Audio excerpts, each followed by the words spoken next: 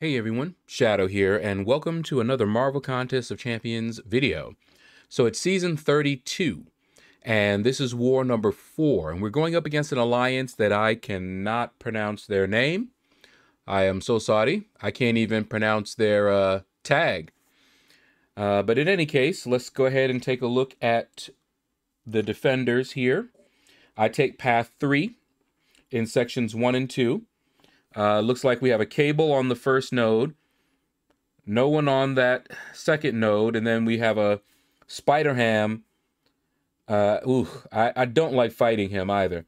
As the mini, we've got a Dr. Doom down there in the middle. Let's see, we've got Apocalypse. Okay, we got Colossus, Warlock, and Symbiote Supreme. Who we got as a boss? Woo. All right, so we got Magneto as the boss. We have a Weapon X. Ugh. That can be annoying. All right, so I might bring Hercules in to this fight, and I actually might bring my 5-star in rather than the 6-star. The 5-star is Sig 200, so in case of mishap, he'll last longer in his immortality state. So I might bring Hercules. Should be able to handle both of those fights there.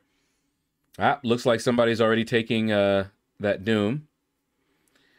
I'll bring Spider-Man 2099 for possible boss action. I don't know yet if I'll have any boss action. And I can take out that Apocalypse if they leave him to me. So if I wake up in the morning and he's still there and I got energy, I'll fight him with Spider-Man 2099. Colossus, I'm bringing in my Black Widow Clairvoyant. She should be able to handle both of these. As far as that second mini, I'm not going to have Warlock with me, so I probably will leave that one alone. If worse comes to worse, I might be able to take him with Hercules. Maybe.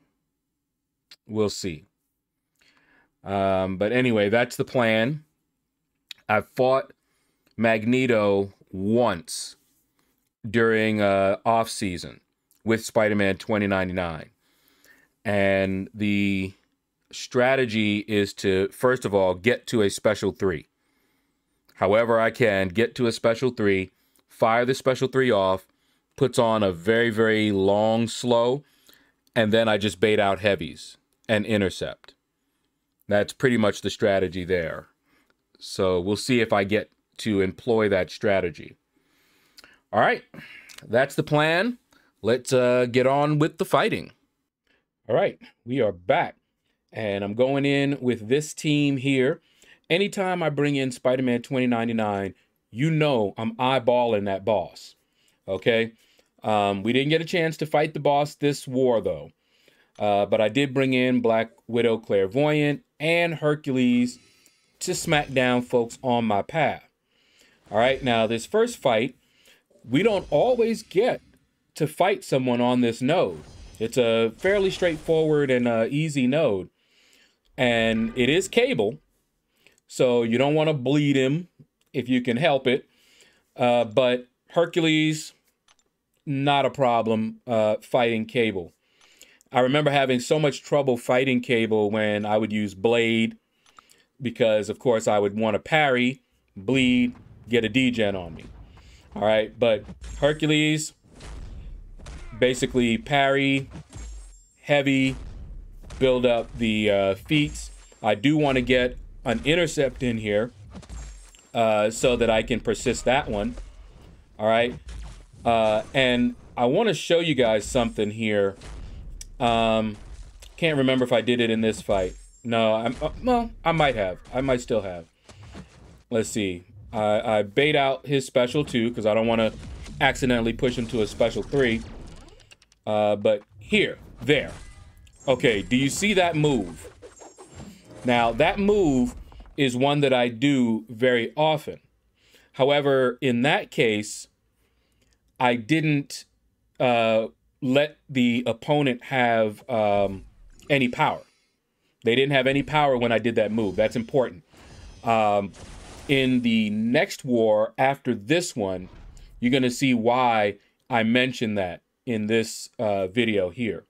There's a fight and there's an issue that I have seen quite often, not just in Alliance War, but in Arena, in Alliance Quest, with that particular move when the opponent has power, when they have enough for a special. All right, so watch this fight. This fight is why I bring Hercules and why I feel safer with Hercules. Now, I do not like fighting Spider-Ham, but I'm like, okay, you know, we should be good. Parry, heavy, and then he resisted my heavy attack. I'm like, okay, that threw me off. See why I put in a invulnerability boost? But keep watching. All right, so I'm just like, all right, let's get this guy down. All right, so here we go. I got a special 2. All right, I wanted to get that special intercept. Boom. But he purified it, got a regen. Okay. But look at this, look at this. All that damage, all that damage. Almost got caught there. No problem. All right, boom, boom, boom. And everything is looking good, right? He got that spider sense, okay? And so I'm like, all right, he's got 6%, 5% health down. All right, I got a special 2. He's unblockable. Oh my goodness. Boom. That would have been it for somebody else. At that low of a health. And look at this, he's still alive. He's still alive. Finally got him. I was like, what in the world is going on? He suddenly got tanky. This is Hercules. Hercules was hitting him hard. And all I wanted to do at the end, finish him off with a special, almost got messed up. Well, Hercules did get messed up, but he survived still. That's why I like Hercules. That, if it was somebody else, that would have just been a death. But Hercules has that safety net, so I love it. All right, so went to bed, woke back up, and we're on to the section 2. And Colossus, as I've mentioned many times before, he's a very popular defender on this node. And he is a good defender on this node. I just happen to have what I consider to be the perfect counter for Colossus on this node. Black Widow Clairvoyant. I have never lost against Colossus with Black Widow Clairvoyant on this node. So, you know, we strip away his armors very easily, give him buff immunity, and we just rip him apart. It's just a unfair matchup for Colossus. It really is. But I love it. There are others. Someone mentioned Nebula is a good option for this particular node. I, of course, prefer Black Widow Clairvoyant. She my baby. All right, so Colossus went down. Now we've got Warlock. And I actually could take this Warlock with Black Widow Clairvoyant or Hercules. Now, Hercules was hurt. I could have not spent this, you know, health potion here, but I wanted to fight with Hercules. That's it. Claire could have done the fight. I wouldn't have needed to use an item, but I like Hercules. So I gave him a few health potions and we're in it. Okay. Parry heavy. Got a feat.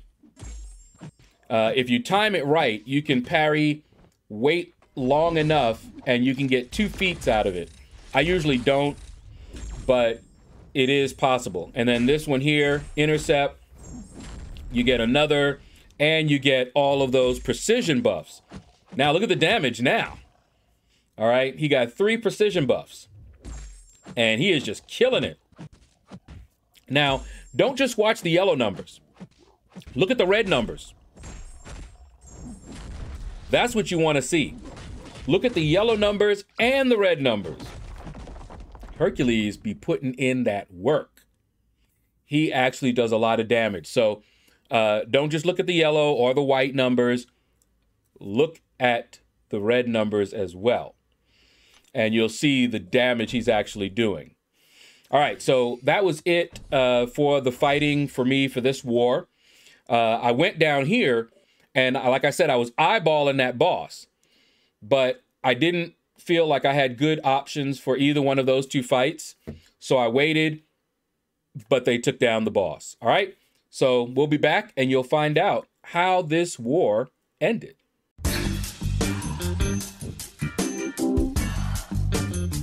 And we're back, and as you can see, we won this war. It was an extremely close war, well fought on both sides. We won by, I think, 1 death. Very close war. So that's going to do it, guys. Thank you all for watching. Feel free to hit that like button if you enjoyed the video. Leave a comment. Let me know what you thought about this video. And you all have a blessed day.